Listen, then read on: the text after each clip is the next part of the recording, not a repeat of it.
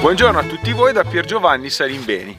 In questa nuova video recensione vorrei parlarvi di un binocolo contraddistinto da un eccellente rapporto prezzo-prestazioni. Si tratta dell'Oberwerk 6,5x32 che costa soltanto 69 euro.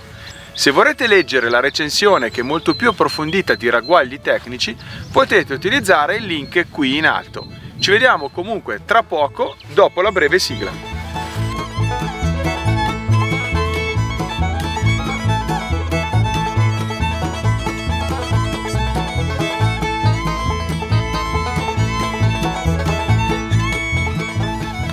Come potete vedere, il binocolo è compatto e leggero, pesa esattamente 540 grammi con i tappi e distribuito su circa 15 cm x 13. Il telaio in alluminio è protetto da un'armatura di gomma di colore marrone, ci sono anche delle zone zigrinate che migliorano la presa e ovviamente impermeabile riempito in azoto.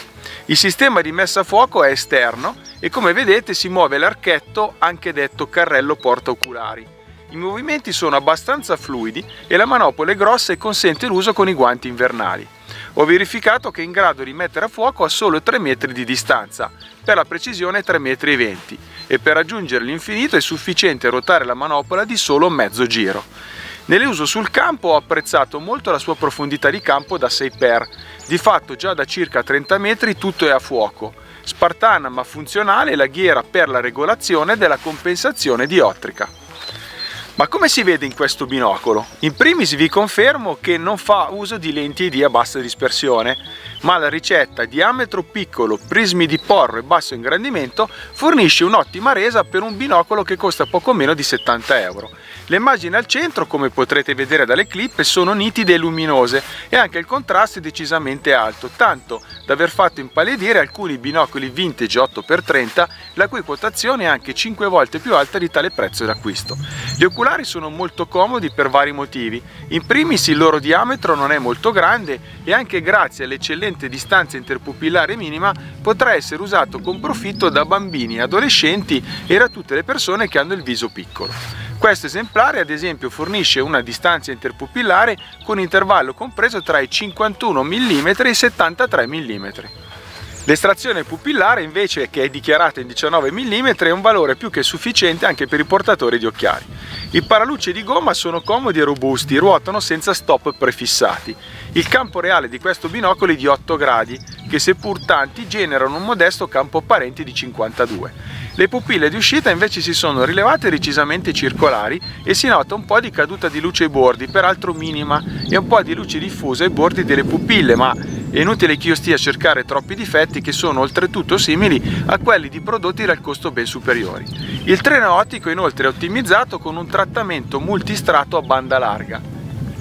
Ora vi propongo una carrellata di videoclip ottenute collegando a mano libera la mia mirrorless all'oculare di questo binocolo.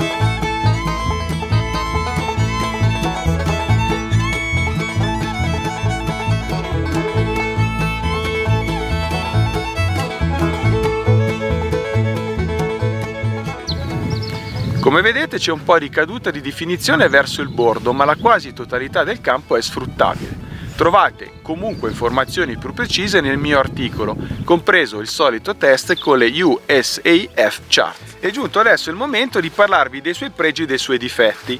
Tra i pregi cito senz'altro l'ottimo rapporto prezzo-prestazioni, la qualità ottica, la messa a fuoco molto breve e l'ergonomia, il robusto telaio in alluminio in una fascia di prezzo che predilige quasi sempre l'utilizzo di plastica, la facilità d'uso anche per i più piccoli e il basso ingrandimento che lo rende facilmente gestibile a mano libera anche per periodi lunghi, efficace anche la sua estrazione pupillare. Tra i difetti invece mi sento di citare il campo apparente, che non è grandangolare, e qualche problema di abbagliamento durante le osservazioni in presenza di fonti luminose.